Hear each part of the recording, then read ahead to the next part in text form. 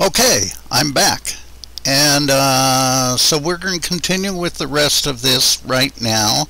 Let's see what we've still got to do. We've just talked about super blocks and things of that type, and now we're going to go on and talk about file systems. Now, file systems, every operating system has to have files and has file systems. Well, maybe they don't have to, but every operating system I've ever used has files and disk drives or something that looks like a disk drive, even if it's physically something like that.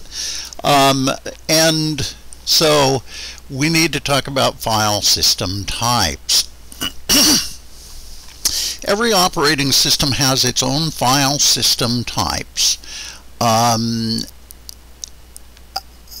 MS-DOS had the FAT16 and the FAT32. Well, at least the FAT16, and then the FAT32 was maybe made after MS-DOS. But in order to use bigger disk drives and things of that type. But it was a very DOS-like system. It doesn't really fit Windows that well. It fits the DOS world. Windows came up with its own file system, and its file system is called NTFS. NT for new technology? I'm not sure. Anyway, it's NTFS. Windows has been using that for many years now.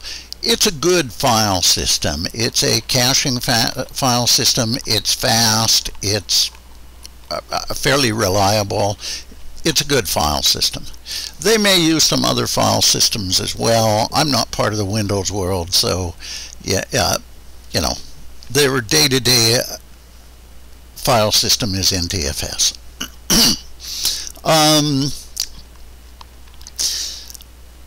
I will say one thing about the difference between FAT32 and NTFS.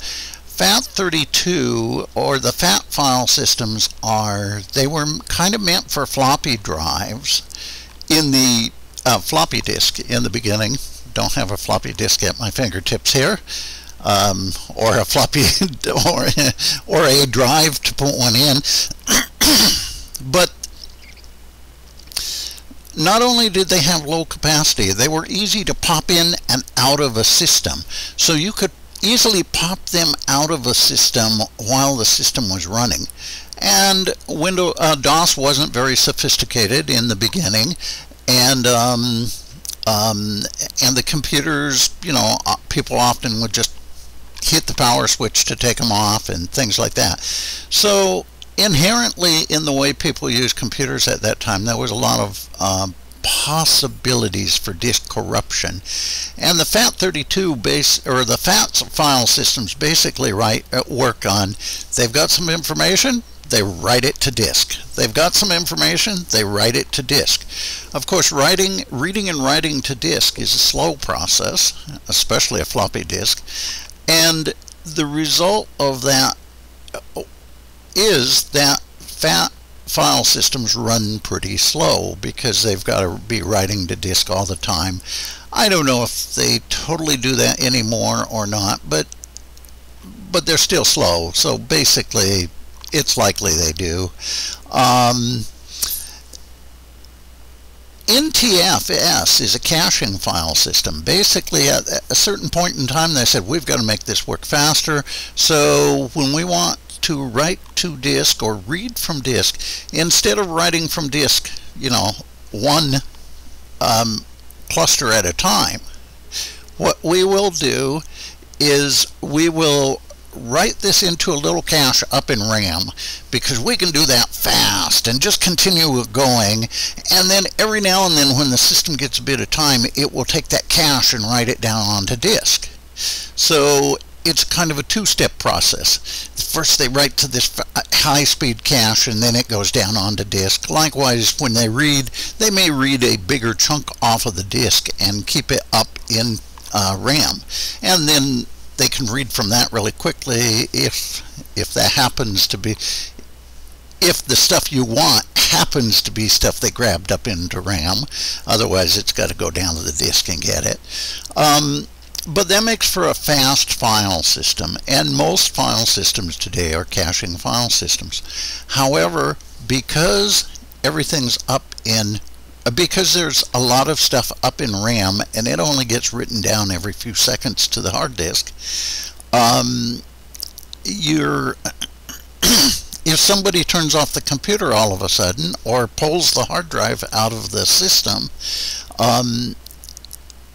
only part of the file gets written down, and there's a lot of possibilities for disk corruption.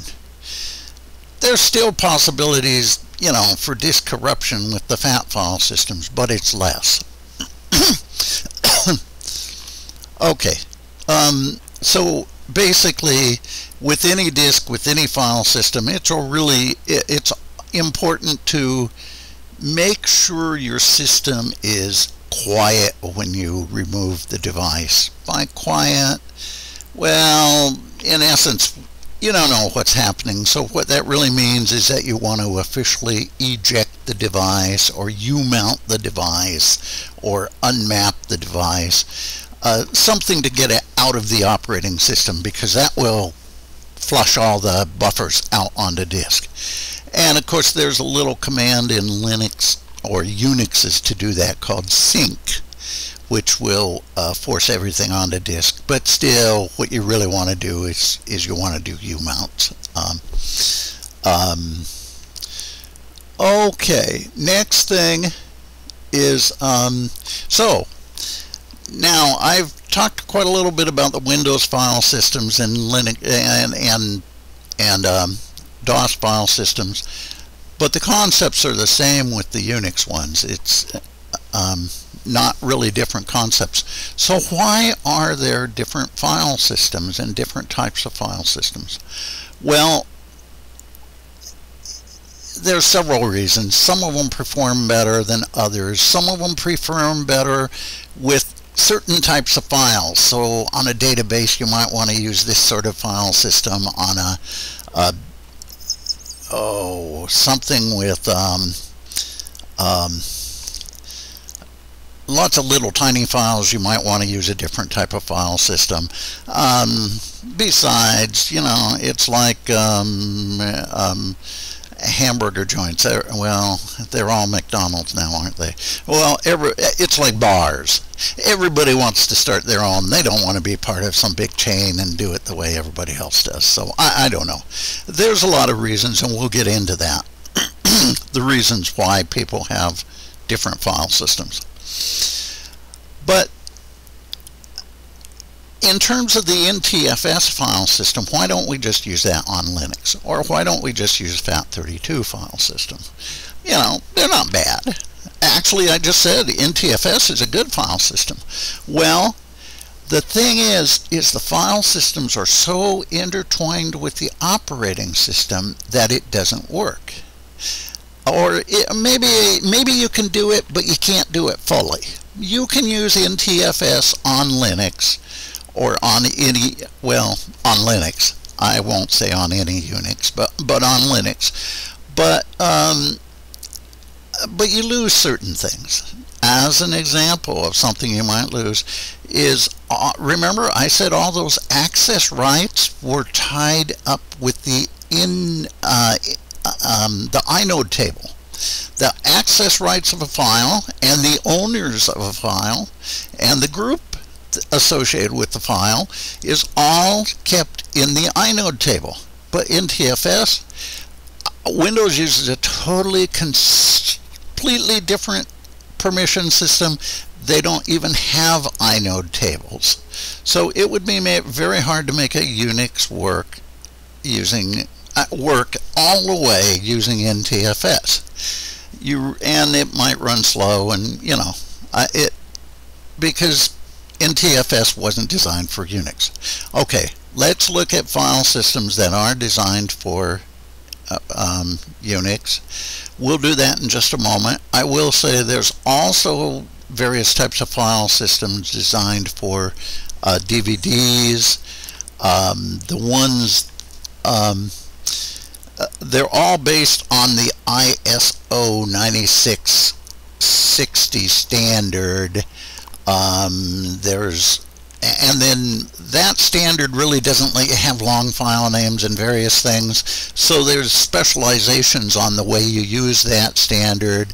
UDF is, I believe Microsoft uses the word UDF to describe their file systems.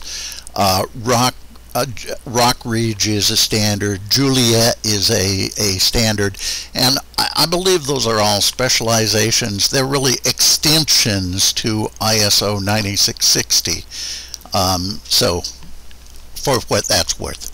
Now, in terms of Unix file systems, I clumped all the Unix file systems together because since they all have inode tables and stuff,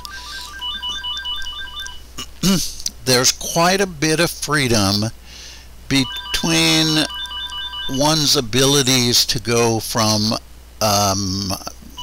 say, like a Solaris file system to a Linux file system to a FreeBSD file system. Sorry about the phone, but I can't really disconnect it.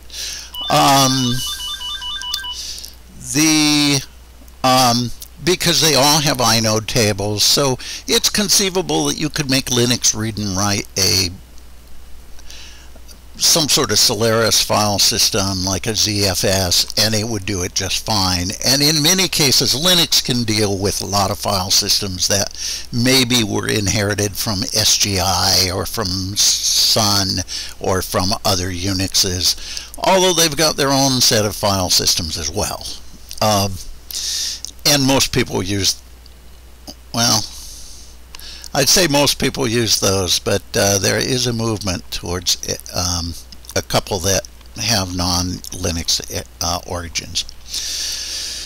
Okay, the file systems in Unix that are typically used was, I believe in the old days, I believe the first Unix file system, I think, I don't know, was called EXT and was written by, I think, Remy Card in France.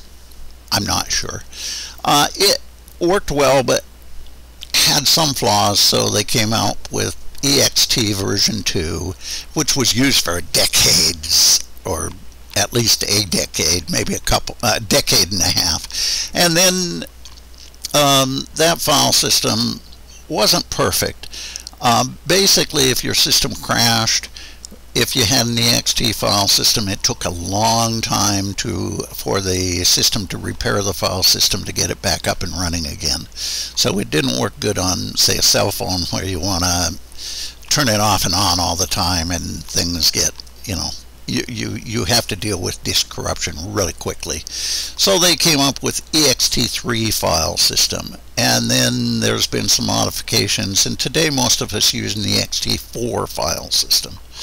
The AXT file systems have a long honored place in Linux heritage.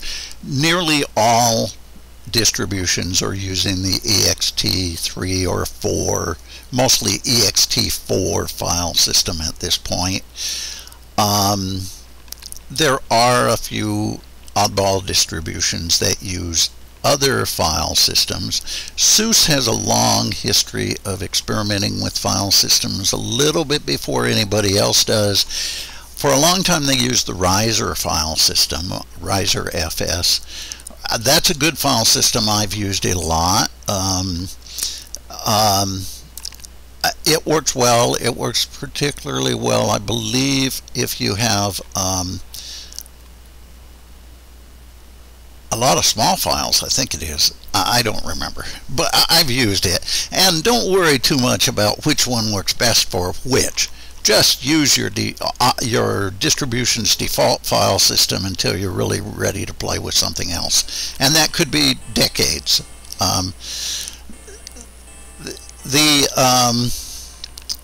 Your system's default file systems work well, so I would, I recommend using them.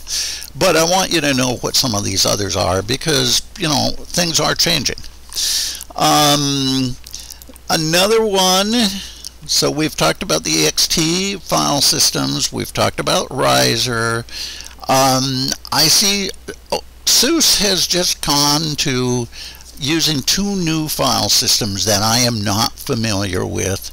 The machine I'm running right now is a SUSE machine, but it's a little bit older. It uses ext4. And they gave older SUSE systems did use reiserfs for a while, but the truth is Hans Reiser, the inventor of the file system, unfortunately murdered his wife and is in prison for life. So there is still a company and stuff that keeps the Reiser file system together, but a lot of people have moved away from that file system. And SUSE did that. They moved back to ext4. And now I see in their latest revision they put the root partition on something called a btrfs partition. I don't know much of anything about it, and they put the rest of the system on an mkfs partition, and I know nothing about that either. But it appears as though the btrfs file system appears to I believe it lets you do snapshotting and keep backups so you can fall back to things. Well, not a real backup, but a sort of backup. I mean, not a backup like if you lose your hard disk, you still lose your hard disk. This is just kept on the same partition. And it lets you do snapshotting so that if you make a change in the system and it's really not a good change, you can fall back to that, to the previous system, to the way the system was before you made the change that fouled up your system. The mkfs file system, I think, is a movement to make a file system that's expandable and more dynamic than the previous other file systems. So for people that know what LVM is, I think it's kind of putting part of LVM into a file system and calling it fxs, but I don't know because I haven't used it yet. It's got lots and lots of options, and well, I've got a couple machines up that do have it, but I really haven't explored it yet. I've never used it until the beginning until a month or so ago. Okay. There is one called ZFS that's gotten a lot of publicity. The ZFS file system does not run on Linux, but I expect it will one of these days. It's, I believe it was invented by Sun to run on Sun Solaris machines, and nowadays it runs on lots of BSD style machines. I think FreeBSD, some other machines of that type. It's supposed to basically incorporate the features of LVM and everything under the sun, and works really well. And it does apparently work real well because certain people with file servers and whatnot that usually run, say, Linux, actually will make their file servers on a FreeBSD system so they can run the ZFS. So in some operations, there's, advantages to that. Well, okay. Given that, we'll go on to the next item here. With every file system, there's going to be some file system commands. And most of which you almost never use, but they are used in the background, and occasionally you may have to use one, or, well, yes, once in a while you'll want to use one, so you should know they exist. Let's look at our file systems here. We'll do this again. And this tells us what type of file systems we have. I notice the home directory is an ext4 directory. Now let's look, and remember I'm logged on as root. There's a lot of E commands, E2 commands, and I'm not even sure what all those are. That shows how often I use it. But I think E2 freefrag is a defragmentation command. E2 image is, I don't know. When in doubt, don't type it, because as root you can destroy a lot of stuff. But let's do a man page. Anytime in doubt, do a man page. Saves critical ext234 file system data metadata to file. Okay. Quite frankly, I've never used that command. E2 label is a way of putting a label on your file system.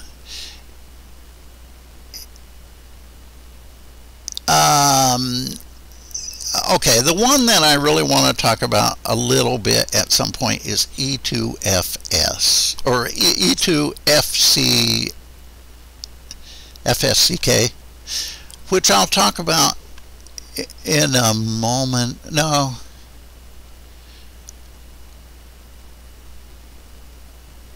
Which I'll talk about right now. Okay. That's a command that you could use, but there's a lot of similar commands. The general command is fsck, just like that. Let's clear this. fsck. That is a command to try to repair corruption in your file system. Remember, in Windows, I'm sure there's something, I know there's something in the DOS days that used to be called check disk. And what it would do is it would try to repair corruption in your file system, because your file systems, all file systems get a bit of corruption with time when things like computers go down, they crash hard in the middle of something, and a file only gets half written to disk, so you've got broken pointers going from one cluster to the next cluster. Well, the next cluster doesn't exist, but there's a pointer to it that does exist. Things of that type, and you've got to be able to handle that some which way. Maybe you've got to add, maybe a spot in the disk has kind of gone weak, and you want to add that to the bad spot file. There's lots of things that can happen that produce corruption on the disk. Usually minor corruption, hopefully minor corruption, but sometimes things go bad. You've got to have a command to fix that. The command in Linux and some other Unixes to fix that is fsck. And so let's do man on fsck. And it's got a billion options.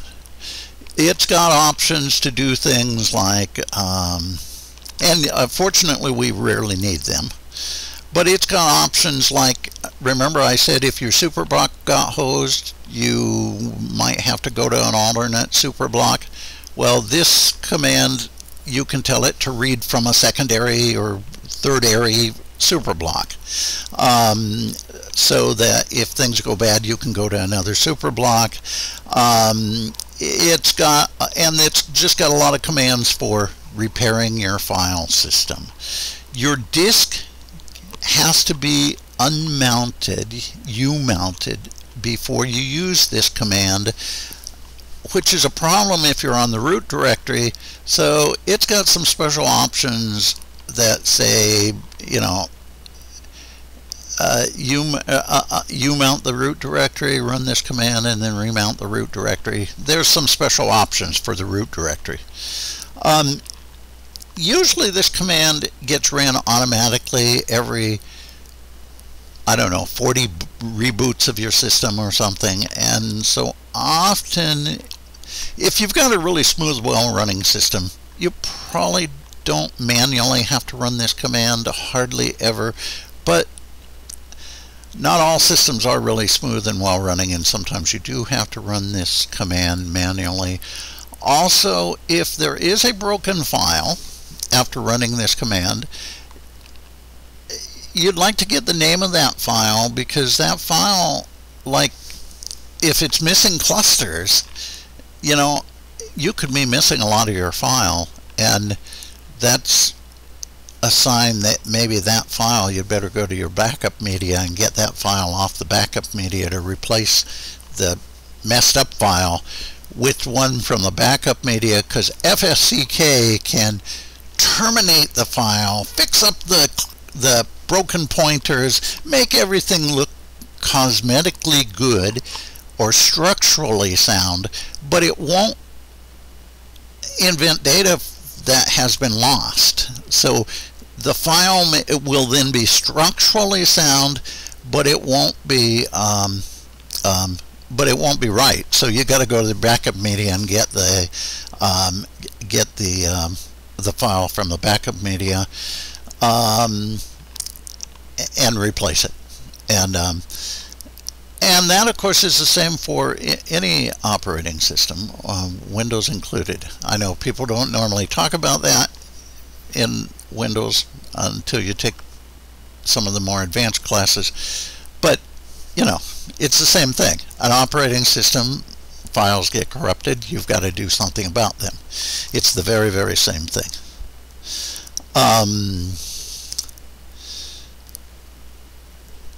Let's see what we have here. Well, I'm going to leave it at that. I will say, normally when I'm not going to do fsck because I don't want to umount one of my disk. But if I did it, I think I do fsck. I think there's a -t ext4/home, something like that. That would do a very simple ext check disk on my home directory. Assuming the home directory is umounted, so I can't use home because once I umount the directory, I don't know where it is. So I would do something like /dev/sdb6. That would have to be the syntax I'd use, and it worked fine. The alternative to that is, I think there was this E2FCK thing. I could have used that command, and then I wouldn't have to use the -t ext4. Or there are a whole host of commands that start ex or fsck, just like with the mkfs for formatting a file system. There's a lot of commands that just start with fsck, and then I'll do 2 tabs to expand, get all my options. So there is like fsck.ext4, fsck.msdos,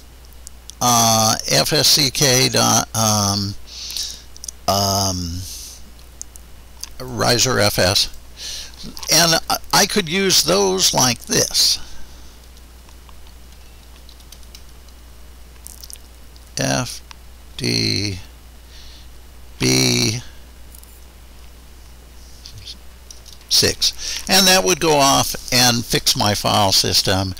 I don't know how long that takes. Usually it's only a minute or two. Depends on how big your file system is, how fast your computer is, and how much corruption there is on the file system. But if there's no corruption, usually these things come back 10 seconds, 20 seconds.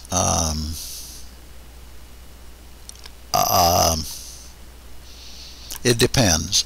In a worst case, where I've had a lot of file corruption, I've had a broken superblock, I've had this, it's probably taken me several hours to figure out where the alternate superblocks are and do enough to actually fix my file system well enough to use it.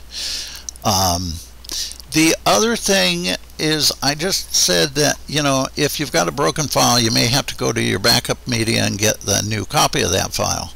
Why don't I just delete that file, go to the backup, and get a new copy? Why do I do an fsck to fix the broken file so it's structurally okay but not good? Well, if you've got all these broken pointers and stuff, bad things can happen. Sometimes you'll find you just can't delete the file. Sometimes you find your copy commands don't work. Certain commands just may not work because of all these pointers all fouled up. I can't tell you what will go wrong, but because it's unpredictable, it depends on which pointers are screwed up and, you know, things of that type. Okay, so much for that. And, you know, try making some directories, or try making a file system and using fsck on it, and you know, well, you should try using all these commands: mkfs, fsck, which you'll use 1,000 times more often than you will mkfs. Although mkfs you're likely to use more often where you actually type it in as opposed to having it ran automatically. But you'll use both of these. Okay, the mount and umount commands. In Windows, there's what you can map a disk drive, a file system onto your system, and you can unmap it. Usually we do that where we're mapping remote shares, but it, you know, but it works the same for local systems. The command in Unix to do that is umap. Now, I've got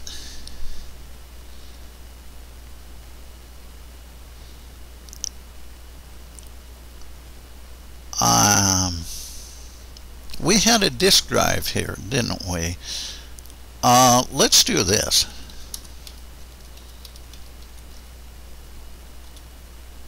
Remember, from before, from part 1, we had this disk drive on SDG.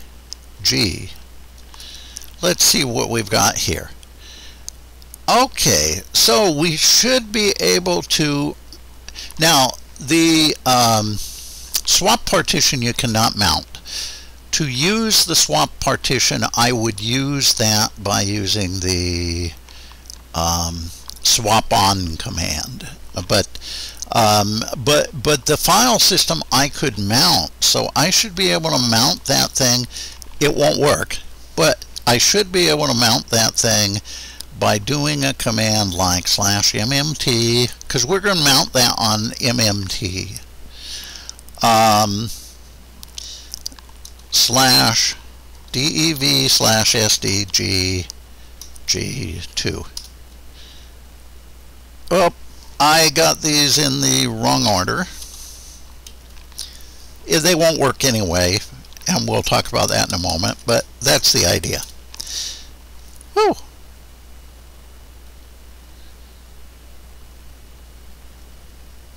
That did work.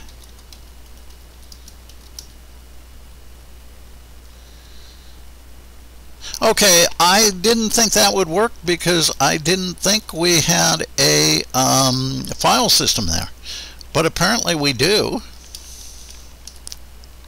It's an ext4 file system. I must have made that in part 1 and couldn't remember that I made that by using the mkfs. I'm vaguely recalling that I did make that by using the mkfs command. I'm sorry, I'm actually making these on 2 separate days and I can't remember what happened. But that is a case of mounting that file system. Well, given that I have that, then I ought to be able to use fsck on that thing too.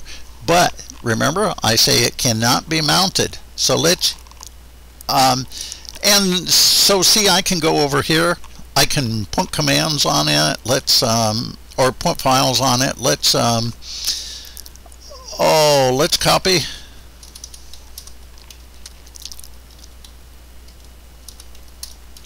There's a file. Okay, notice I have ownership rights on that file. Well, I won't worry about talking about ownership rights on the disk, just that they do work. They work completely properly. If I had a Windows disk here, like an NTFS disk, I could also go over here. I could write to it. I can read from it. The only thing is only one, because there's no ownership, there's no inode table. What I have to do is I have to say that root or dmandle or some user has complete access to that disk, and the access rights are not granular. The whole disk has the same access rights, because whereas with a Unix style disk, the access rights work just the way they're supposed to. Okay, next, let me go get off this disk. I want to just use fsck then. Let me do, I need to unmount that disk. So if I do umount, and I'm not sure whether I should call that dev/sdg2, or maybe I can just get away with calling it /mnt. Well, if you experiment with this, you'll see that either works. I could call it either by the mount point or by the physical location. Either one will work just fine. Okay, so then we will do fsck ext4/dev. Now, could I do that by the mount point? We won't do it. Just think about it. Would that work? Well, not really. It should not work, because as soon as we mounted that disk, it no longer has that mount point. So yeah, it doesn't exist on the system, so I can't call it by the mount point. So I've got to, but physically it's still in the same location, so I've got to call it by the physical address.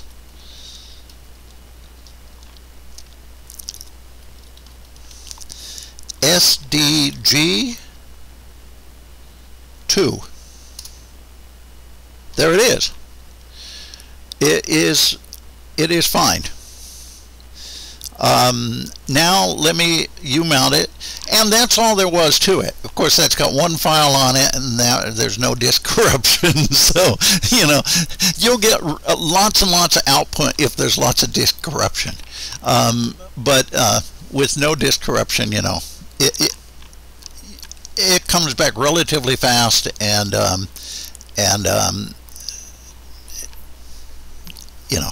everything's cool. Even if it was a big full disk, it would come back pretty fast. Okay, umount. Oh, I don't want to umount that. I want to mount it.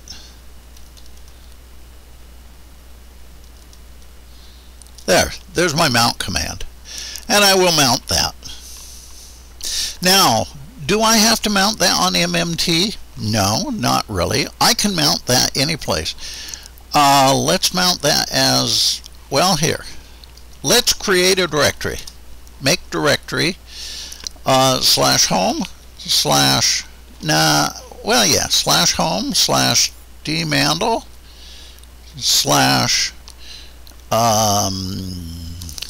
/bin. Is there a temp?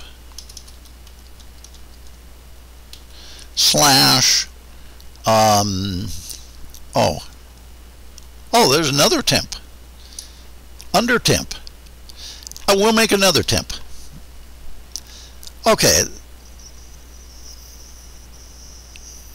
That's the middle of nowhere. I mean, way down my tree. Okay. But I could do a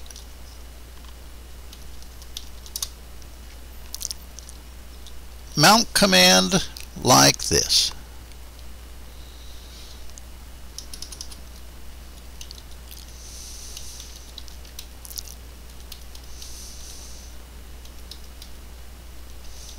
That should work. And guess what I have? That's where my directory is mounted. This can be very useful. Suppose I have one user. Suppose I keep all of my users under /home. And suppose I have one user that's just a big disk hog. He does he makes movies, and you know, well, I'd probably have him on his own computer, but for some reason, you know, he's a big disk hog. Well, he's using this on our file server, and he's a big disk hog. So what do? I just simply, instead of his home directory being dmandle on the same disk drive as everybody else's, I give him his own disk drive. I mount that in his home directory, so I use /home/dmandle as a mount point to a 6 terabyte disk drive, and he's got his own disk drive to do whatever he wants with it. If he fills that up, it's not going to monkey with other people's disk or with other people's file systems, and you know, he can do his own thing. And that's very, very useful. Another place where that could be useful is if my root file system keeps filling up because /var, people are sending too much stuff to slow printers, and I need more space in /var. I can just throw in a new disk drive, copy everything from /var onto the new disk drive, and then replace /var, use /var as the mount point for the new disk or the new disk partition. That it gets me around a lot of problems. It's a good way of solving a lot of problems. Of course, I might be able to do that by using a link to a symbolic link, but that would be the topic of another talk, so I can't do that in this talk. Okay, there is one other option on the mount command that is kind of nice. Well, there's a couple options. One of them is mount by itself. What that does is that will list all of my mounts for everything that has been mounted. That used to be a very, very useful and handy command. Unfortunately, as the mounting has gotten so much more complex, where we've got file systems that have sub-mounts and stuff, this is getting so long that it's becoming hard to read. And that's why you find that I'm using this command so much. In recent months, I've sort of replaced my usage of the mount command with the df command. Now, in the past, you need both commands because they tell you different things. But the mount command listing has gotten hard enough to read that I tend to use the df command more than I did in the past. The mount command doesn't tell you how full the disk are. The df command tells you how full the disk are. The mount df command tells you nothing about all the options being used on the mount, so you need the mount command for that. So they're both still very useful, but I'm finding that percentage of my use has shifted within the last couple years maybe. I should mention one other thing while we're talking about disk stuff. Once in a while once in a blue moon, I mean almost never, but once in a while I've had it where I would try to write a file onto my disk, and it would just say disk full. Okay, so I'd do the df command just like we did here, and I'd go up here. Well, that disk is kind of full, isn't it? The Windows/D. But I'd go up here and I'd find that the disk was only 88% full. But when I tried to write a file to it, it said 100% full. That's actually not a good disk to use this on. But say this disk, it's only 94% full, and it would say that it was I can't, anytime I write a file to it, it says disk full. Okay, what happens there is that this is very rare, but what actually happens is the inode table is a fixed length. When you format your disk, it gives you the number of inodes you can use. If you know you're going to need lots and lots of teeny tiny files, then since every file needs an inode, what you do is an option on the mkfs command says, you know, make 1 billion inodes. You can make it make more inodes. The defaults almost always work for me. They're really good. But once in a while, I have had it where fundamentally what has happened is I have not ran out of disk space, but I have ran out of space in the inode table. So I can't add any more files. Then I would like to know how many inodes are being used, and I should be able to find that out with something like this, I think. Yeah, this tells me how many inodes are being used, and the number of free inodes I have, and all sorts of information about my inodes. This one down here looks very funny. This is 100% full. There's no inodes. There's no inodes, period, let alone inodes used. That's because that's a DVD. So, you know, DVDs are always 100% full because you can't write to them. These here, I don't know what that means entirely, because that's actually a Windows file system type. That's an NTFS file system, and yeah, inode tables don't exist, so I'm not sure the meaning of that.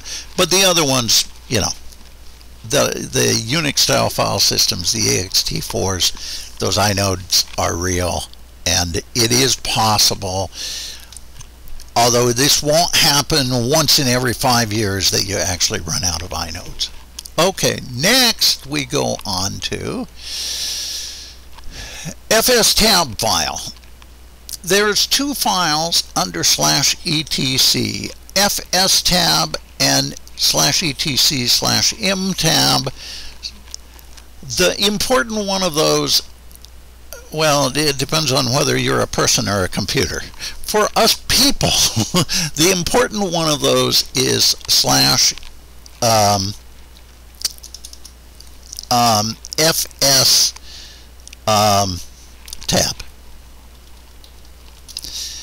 If I want, and let's take a look at that file.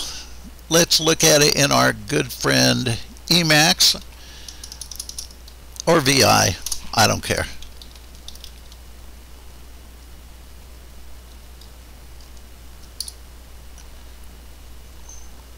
Gives me some ugly colors, but oh well.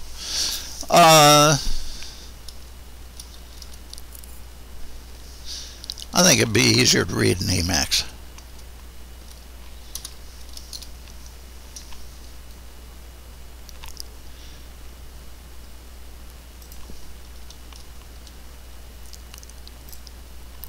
Okay, there's my fstab file, and my fstab file basically is a listing of things that you want this system to mount. Usually it's things that you want the system to mount as it boots. And so when you do the install your system, it will give you an fstab that usually works, but sometimes there'll be something new that you want to have mounted, and then, like, I just added a disk here. So to add this disk, I would go in here, I would put in the disk location, dev/sdg2. I'd put in the mount point, MNT.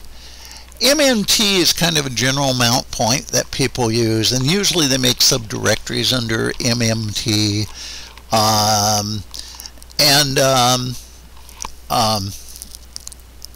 But you can use anything for a mount point. We'll use this one, home/dmandle/tmp/tmp/tmp. Then I've got to put in the type of file it is. This is not an NTFS file, it's an ext4 file. And then I put in options. And I'll just put in defaults because I don't understand those. Actually, I do, but I'll just put in options. And then usually I put in I would have to do a man page to find out what to put in here. You can copy it from the last one. I think actually though I probably need a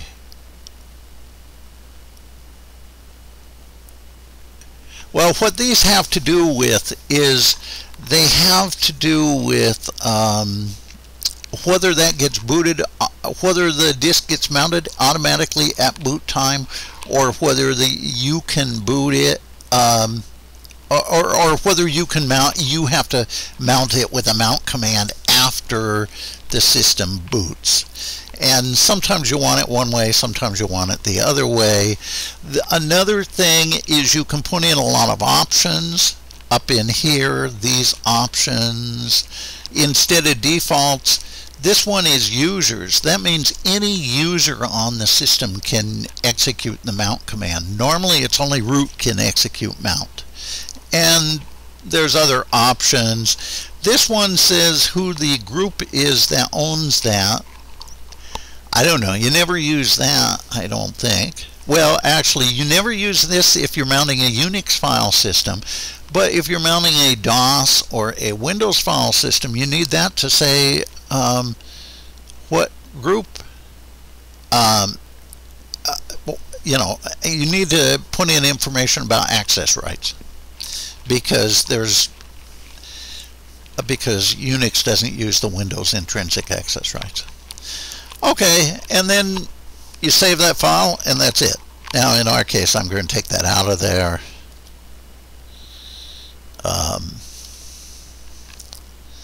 Save file, no. Okay.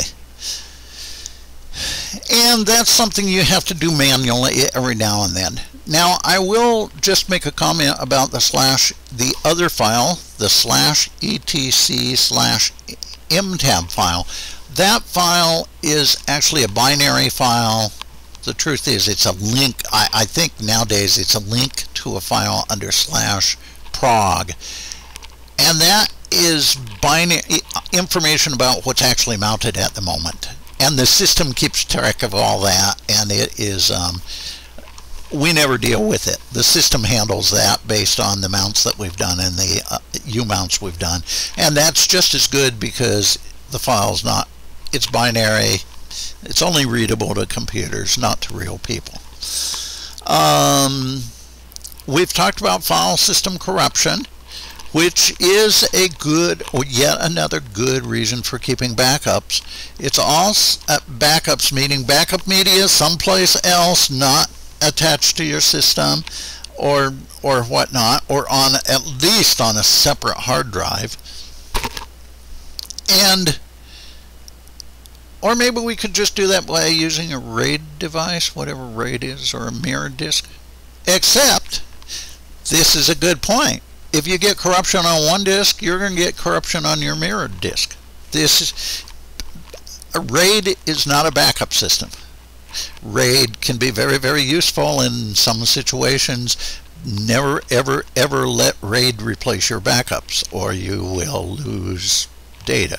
90% of all data losses would be just as lost on a RAID because they're through human error, or they're through, you know, some other means that RAID won't take care of. Next, we're going to look at the dd command. The dd command, I just want to look at a little bit here because it's kind of a cool command. dd is a copy command, and what I want to say here is everything in Unix is a file. So disk drives are files, file systems are files, everything's a file. And dd is a command that is made, it's just a copy command just like cp, but it's got a lot of special features. It can do little tiny conversions as it does the copy. I think the reason dd was originally written was back in the old days when we used the big reel-to-reel tapes.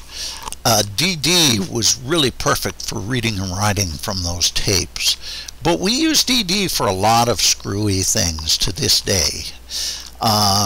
If we go over here, we could make a file if we'd want to. Where am I? Well, we're in root. We've got some space in root. Don't have a lot of space in root. Let's go over to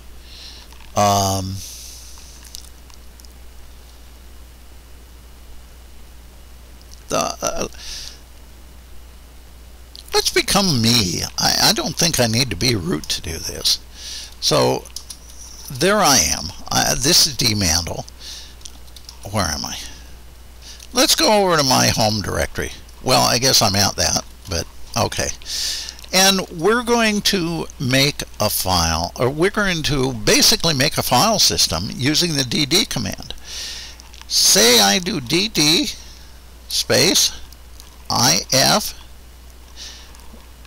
that's input file, and I'm going to do /dev/ under dev there's a file called 0, I think, which is just says all that is it means it's a file filled with zeros.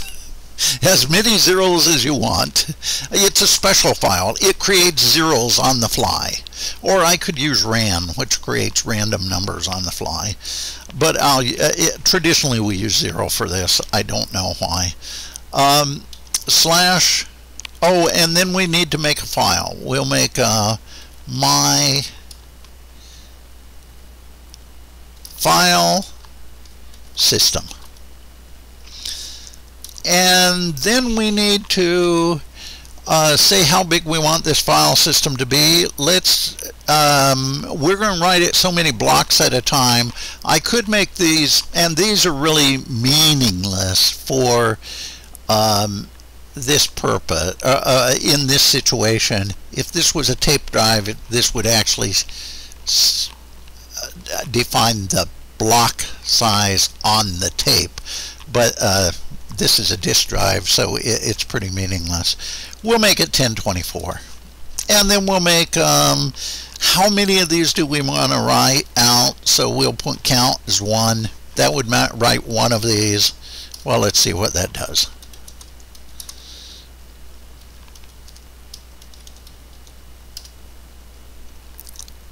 Guess what? I've got 1024 characters there.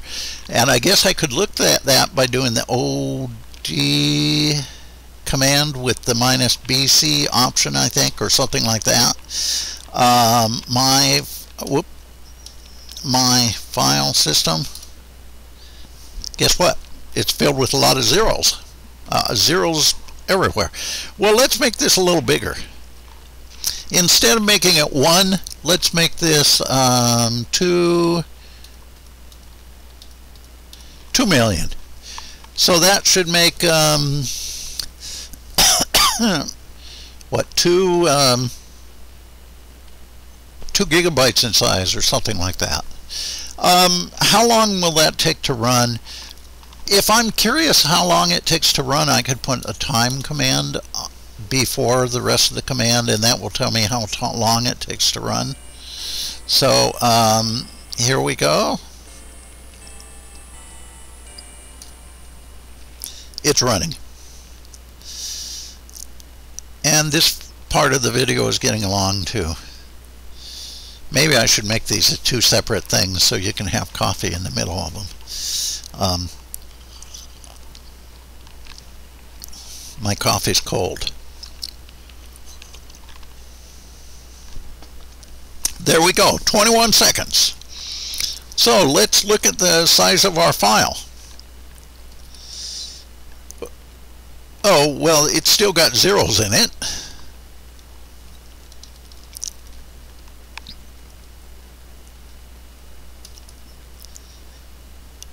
It's about 2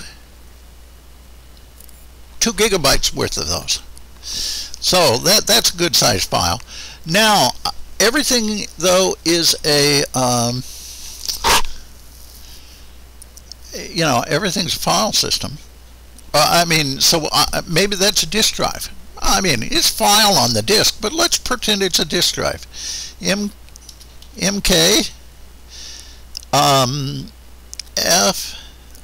Let's do the fdisk command.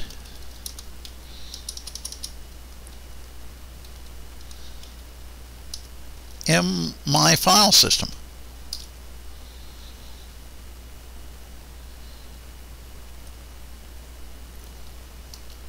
Well, I could actually partition this and make it pretend it's a disk drive. I don't want to do that, but I could. I could make a whole disk drive here. I could then copy that onto this flash disk and, save it on here. It would format things as it goes, and I'd just have a whole disk drive on here made with this. Actually, I'd prefer just to make this file system. So we're going to go out of here. I could use this command on it too. Make file system.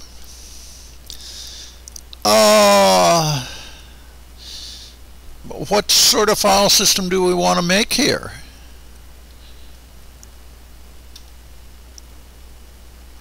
I could make an NTFS file system if I want. Except I don't want to be that adventurous in the middle of a video. But let's make it FFS.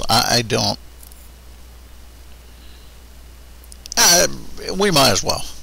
I'm getting a little more. Well, let's make it NTFS.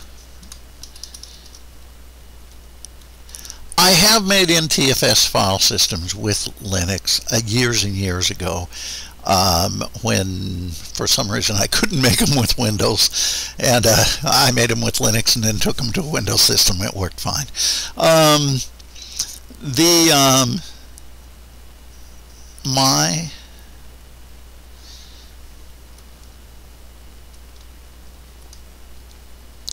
That should do.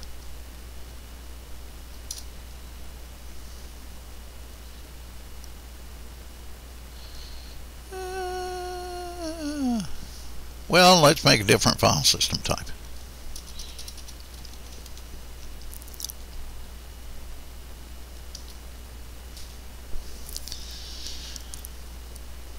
Okay.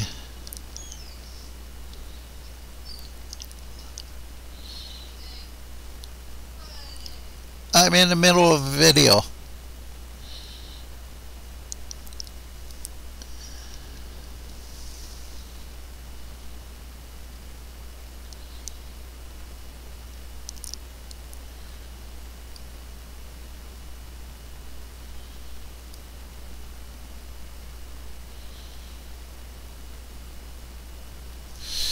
Now let's try this.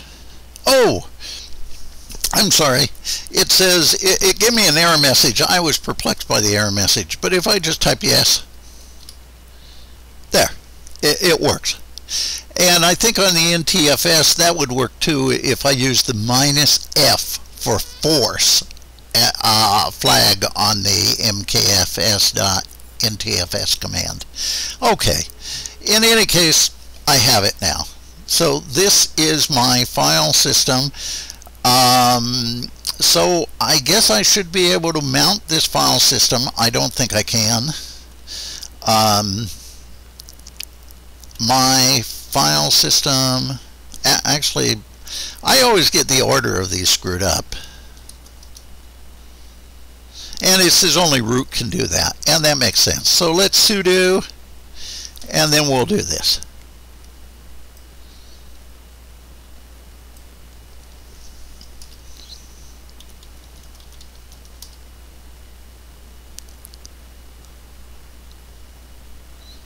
Whoops.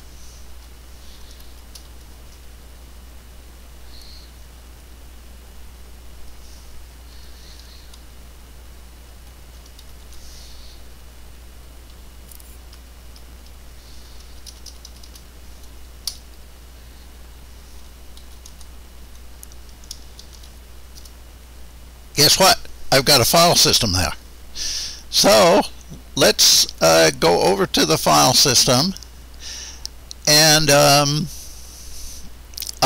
take a look at it. Maybe I should become unroot. I don't know if I can access that after I'm not root, or oh, I'm not root. Okay. There we go. Let's try to copy a file onto that. Is a file. Well, we're not copying a file, we're creating a file.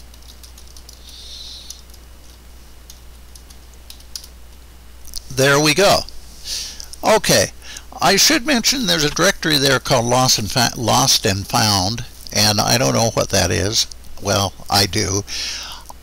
Many file systems, Unix file systems, create a directory called lost and found, and that is where they store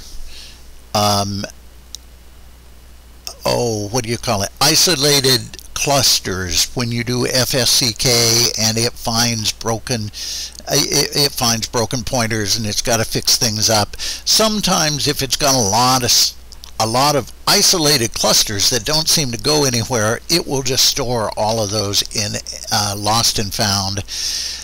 You don't really want to use those because unless you're desperate, because they're going to be very hard to use.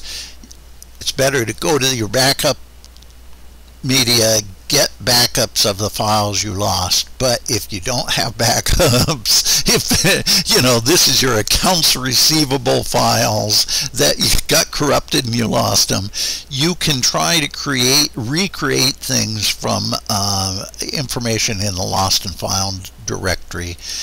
And sometimes you will be successful, and often you will not be. At least that's been my experience. In general, you know, you don't want to get that far, but you know, they're trying to help you in case things do go bad. Okay, well, that is a way to create a file system on disk, a disk within a disk.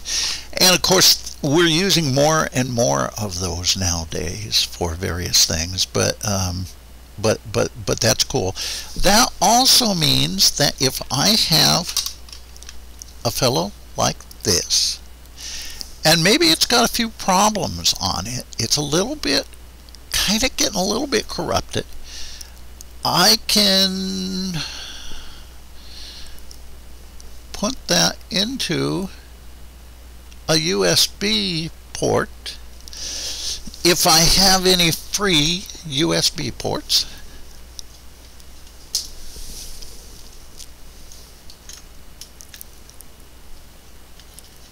I'll put that into a USB drive.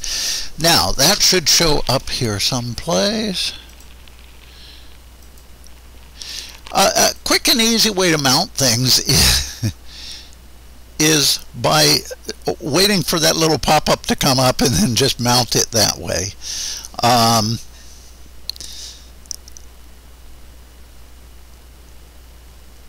don't know, didn't mount. I got there too late, but I often mount things by just popping it in and then it comes up automatically. That is quick and dirty. That way I know what SDB, or whether it's SDA or SDB or SDG. So we're going to have to guess here. Well, we're already using SD.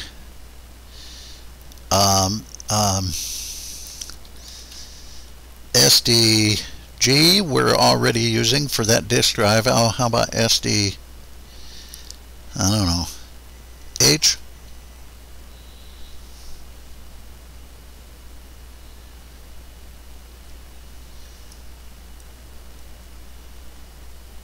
Well, let's go back here. It's not A, it's not B, it could be C, or D, or E, or F, can't be G, or H, or I, or J.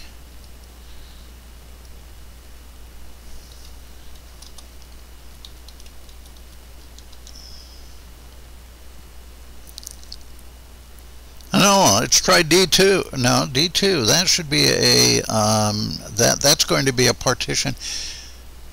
How about H?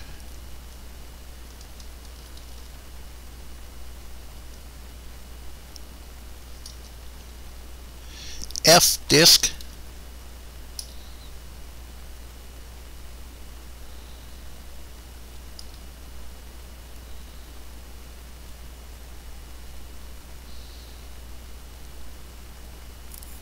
Oh, I got to be root.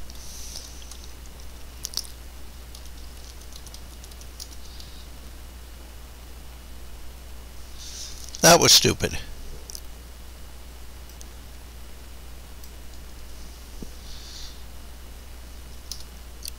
Okay, and it's got one apparently a FAT32 style file system on it. It's not mounted, so I missed mounting it, but it's not mounted. It's there. It's on SDH.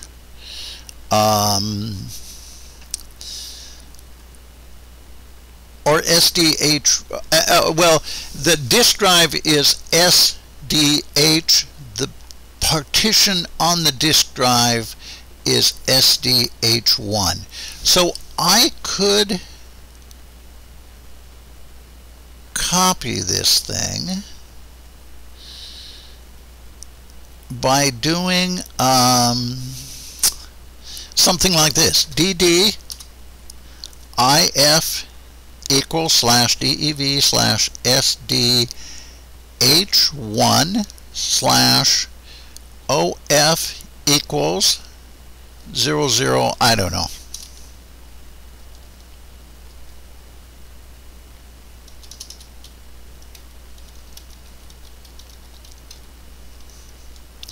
This is an arbitrary number, but I'm choosing it because I used it before. I could just do this and it should copy that whole file system onto that file. And that takes 5 or 10 minutes, so I'm not going to do that, but I did do that before.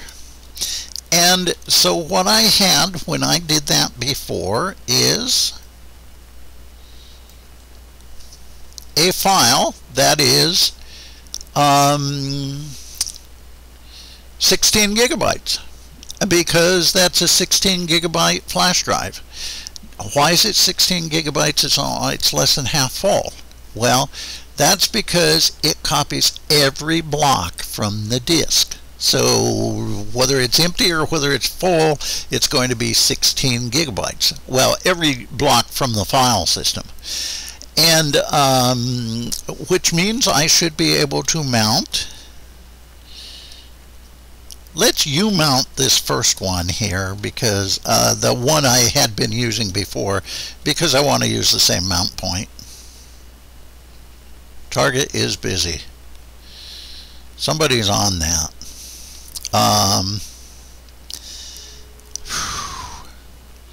Okay.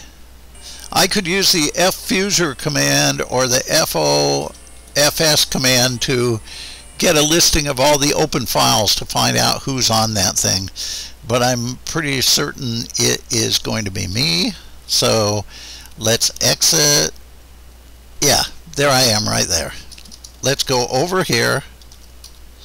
Now let me become a root. Now let me umount /mmt. Now let me mount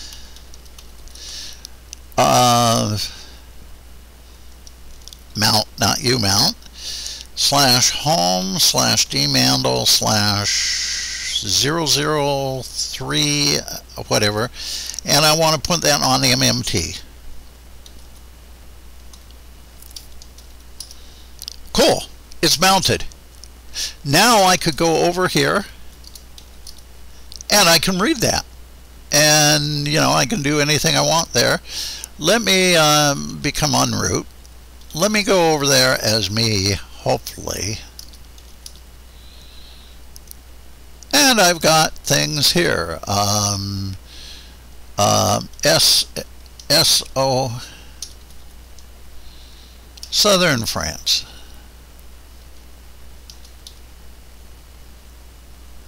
ODP, that must be an open LibreOffice presentation, maybe.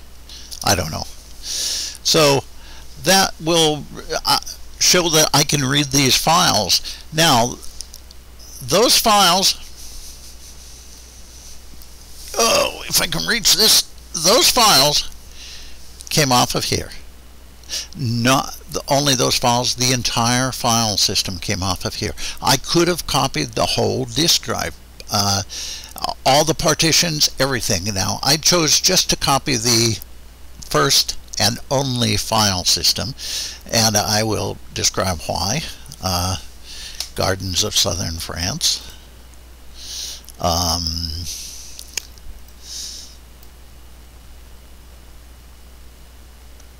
That looks more like southern China than southern France, but there's southern France. Okay. Anyway, once again, we copied that thing off of here as a file system. Normally I copy things off of here file by file, but I chose to do it as a file system. Why? Well, there's a number of reasons, but one reason is, suppose I have a disk drive and it's going bad, or suppose I have a disk drive and I work for the NSA and it's coming through the airport and I want to copy some guy's hard drive. What I do is I use the dd command. I can copy the entire hard drive in about 5 minutes, and if it's something like this, it's, well, it took me 5 minutes to copy this, but I can copy these quickly using the dd command. There's options on the dd command, and there's a little variant of the dd command called dd_rescue, where I can skip broken areas in the disk drive and get all the good information that I can get down into a file. The reason I would do that is if I've got a hard drive that's going bad, the more I use it, the worse it's going to get. So if I'm working with a hard drive going bad, the first thing I do is I copy the entire hard drive to a file, and then anything I do from then on I do off that file. I don't do it off the physical hard drive. The other thing is, if I'm doing say an investigation, which I don't do, but you know, if I was working for the FBI doing an investigation on child pornography or whatever, I can copy the hard drive once with one command and leave no fingerprints that I ever touched the thing. It leaves good evidence for court cases.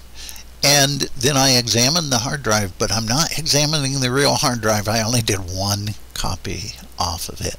And so there's, in computer forensics, this is a very, very powerful tool that we use all the time, or I don't use because I'm not into computer forensics, but it's used actually. I I do use this. I use it often for trying to recover data off broken hard drives. And it's a very powerful tool. So that's why I went through that. I will say, let's see, what was I going to... Let's do the mount command.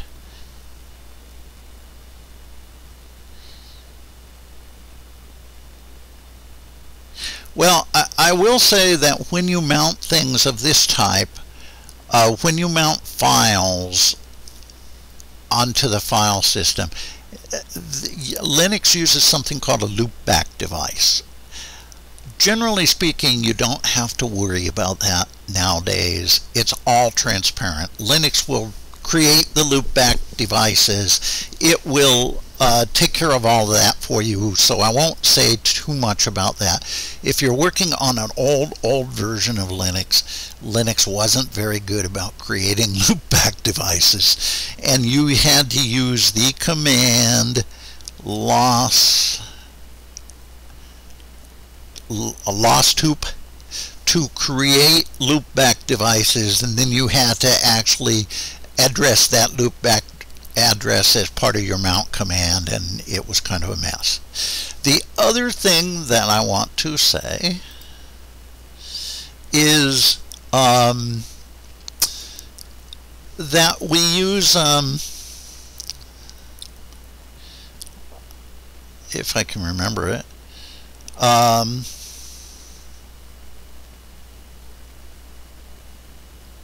can't remember it, so we will forget that. Okay. Finally, I want to end this by saying there are some advanced file systems that people use that I'd like to mention just a little bit. And the advanced file systems I want to mention just a little bit are, one is called LVM, Logical Volume Manager. And the idea there is file systems cannot be, you know, once you make them, you can't expand them. They can only be made on a partition on one hard drive. So if you need a 12 gigabyte file system, you can't make it unless you can buy a 12 gigabyte hard drive. There's, you know, if you make a file system and it's too big, you can't shrink it. Once you've started to use it, you've got to just delete it and make a new one. They're somewhat inflexible, particularly as we're using more of these centralized storage facilities.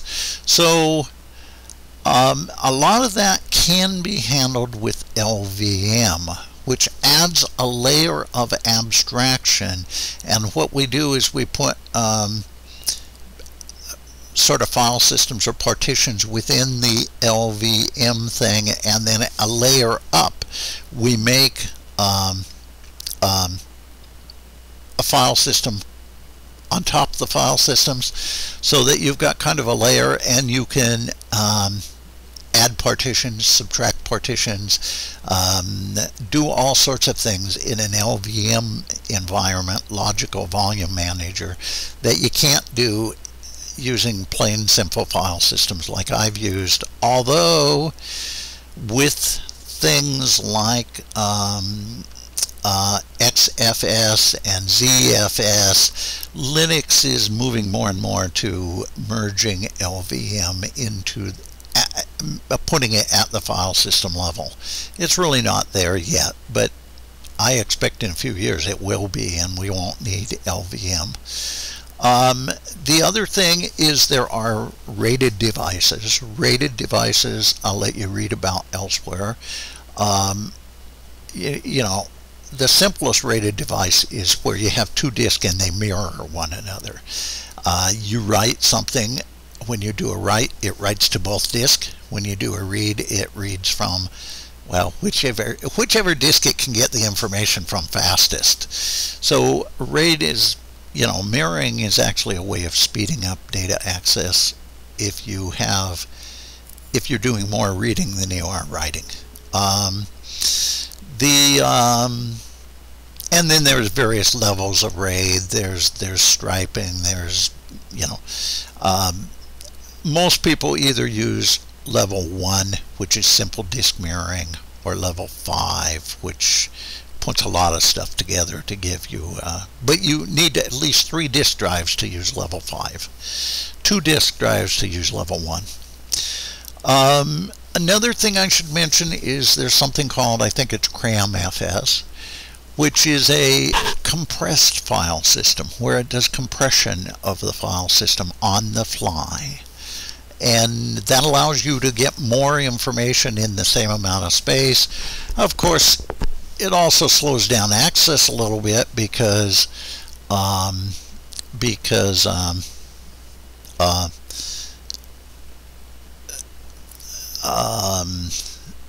it takes computing time to compress and decompress things.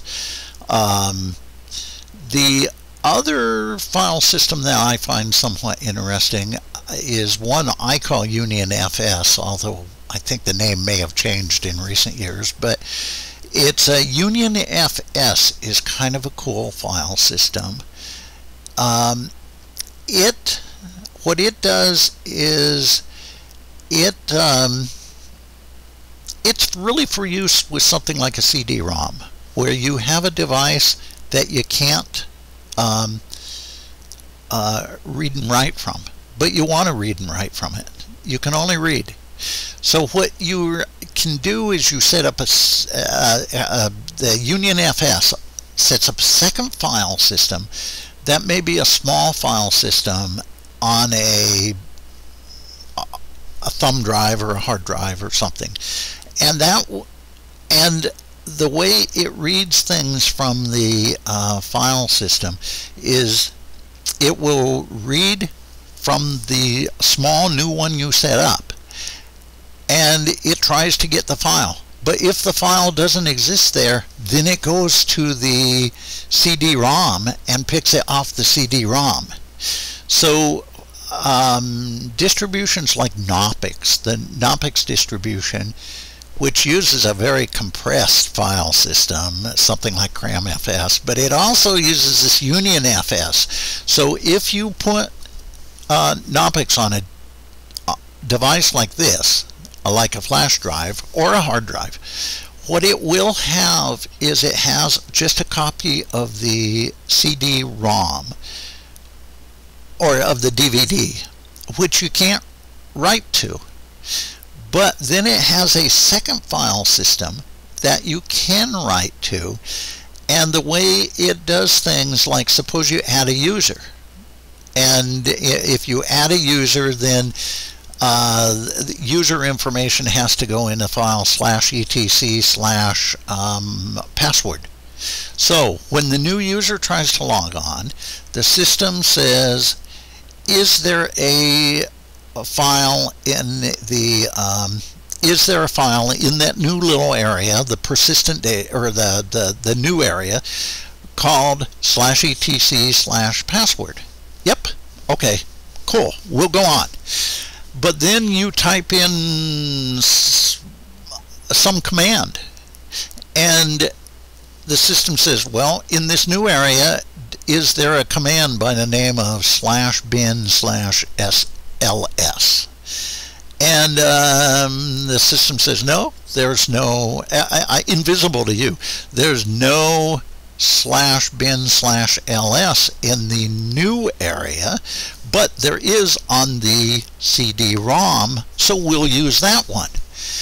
And that is really cool. It means that a system like Knoppix, if you put it on a media like this, it's still using kind of this DVD image, but it adds to the DVD image the ability to save your work. You can write a document and you can save it. You can add a new user to the system. Indeed, you could even upgrade the system. And I routinely add things like Skype. Skype's not part of Knoppix, but it's part of my Knoppix.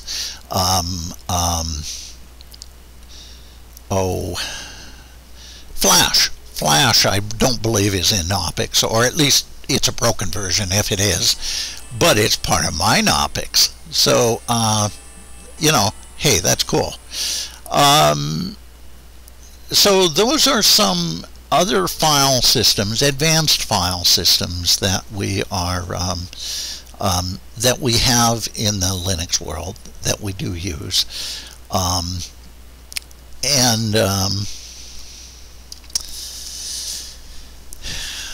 this has been a survey of file systems, and I think we've talked about a lot. I imagine this whole thing is a couple hours long, but I hope we've covered file systems pretty well. And the main thing to do with file systems, like anything else in Linux, is, you know, use this stuff, experiment with it, especially, you know, the fact that you can make a file on disk and then just use that as a file system so that you can reformat things, format it any which way you want, mount it, damage the thing, run fscks, you know, the way we learn is by doing and by experimenting. Nobody ever learned to play the violin by listening to violin being played. They learn to play violin. Well, they do some listening, but they also, the bulk of it is you learn to play violin by playing violin. You learn to do Linux by doing Linux. And that's why open source is so great, is because you can do it. It's open to everybody. Okay, that is everything I had to say and more. So I end this video. Bye-bye.